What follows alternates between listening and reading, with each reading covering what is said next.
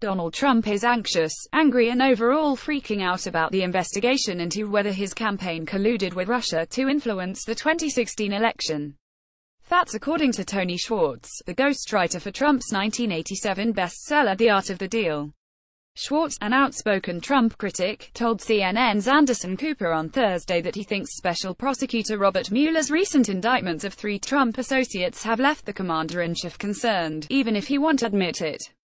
There is a level at which, despite his desire not to feel it, Trump is very, very, very anxious that Mueller's going to get him, Schwartz said.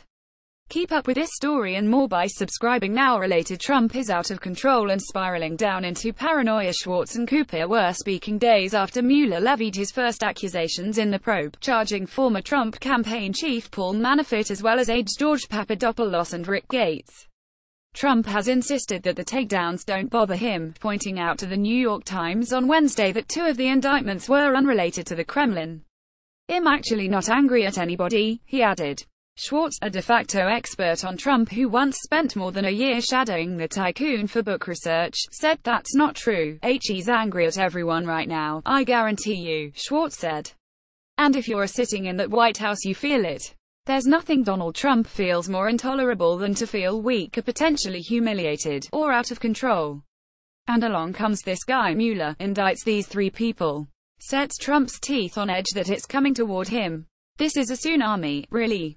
Schwartz said he thinks the president will ultimately fire Mueller. The reason is simple: Trump wants to be in full command. In that vein, Schwartz also addressed comments Trump made earlier that day to conservative radio host Larry O'Connor about a deal Hillary Clinton oversaw in 2010 that allowed a Russian nuclear energy company to buy into a North American uranium producer. Trump had said he wished he could make the Justice Department investigate Clinton's involvement.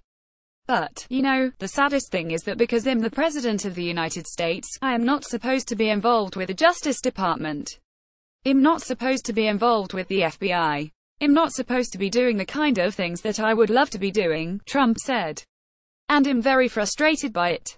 Afterward, Schwartz characterized the remarks as scary, saying it was clear Trump wants to be the emperor of the U.S.